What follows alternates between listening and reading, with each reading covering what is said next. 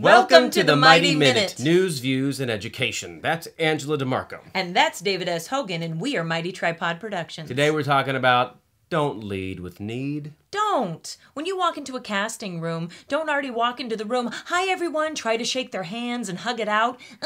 Get to your mark and do your job. When they ask you, do you have any questions?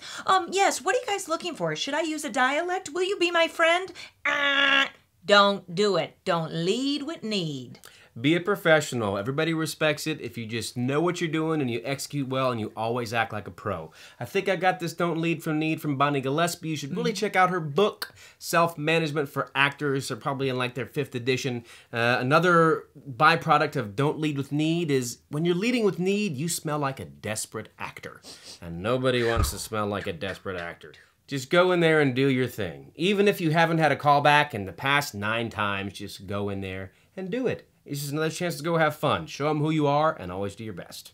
Always be yourself. You got nothing to lose. Go in there and be mighty.